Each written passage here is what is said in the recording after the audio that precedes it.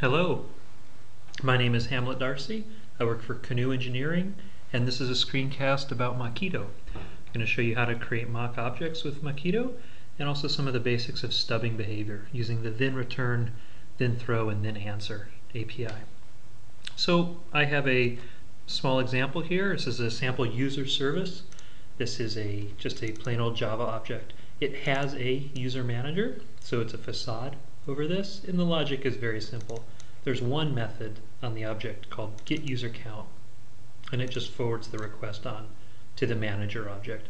Any exceptions that occur return -1. So the question is how to get this class under test, under a unit test.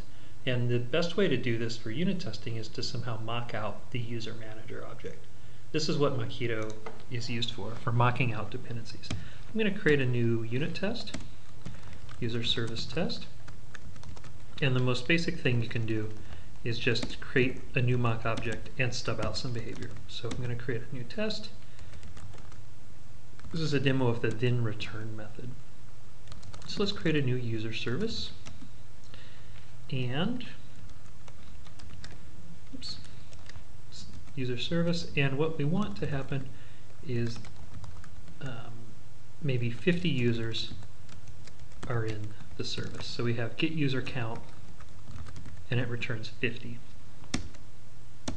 Get some of the imports out of the way. I like to do an on-demand static import.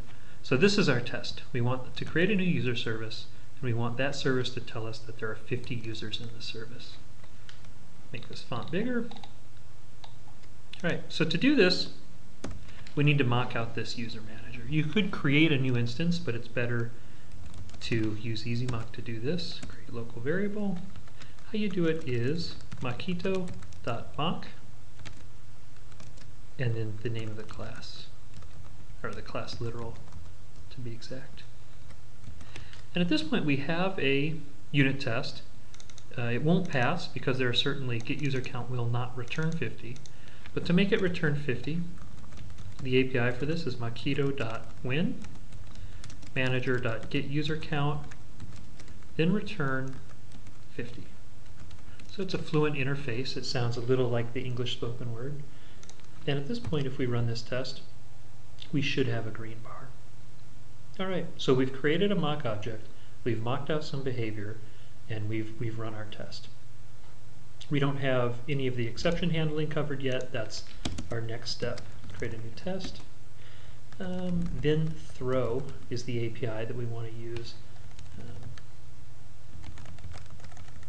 to create an exception. So in this case, for the then throw method, the exception case, as I said earlier, is going to be -1. If an exception occurs, -1 is returned. So our passing unit test here will be that on getUserCount we get a -1.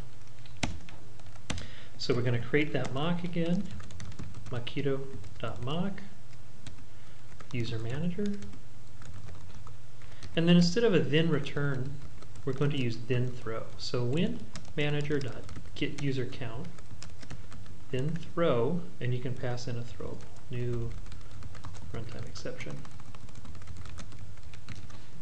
Okay. So when this runs,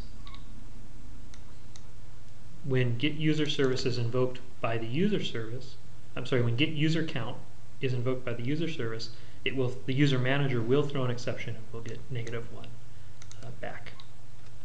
Okay, so that's the then throw API. We need to stub out exceptions.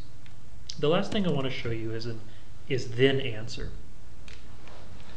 This is a way to trap state and have a stateful mock. So let's create a new test, then answer, and let's just copy and paste the template. And what we want our unit test to be is that the first time getUserCount is called, it returns 1. The second time, it returns 2.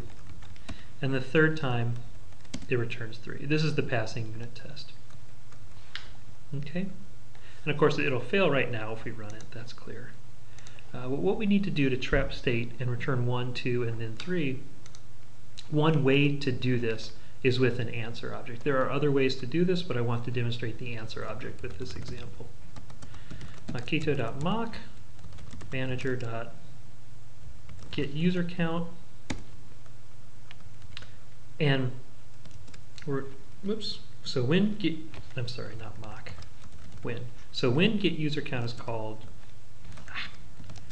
we're going to then answer, and the parameter for then answer is an answer object. So it's a new answer. It's an anonymous inner class. And once you have the anonymous inner class,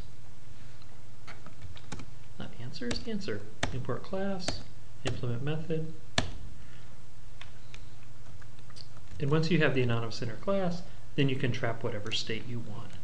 So we can just keep a counter in here, return ++ count, and if we have that as a field, this should pass.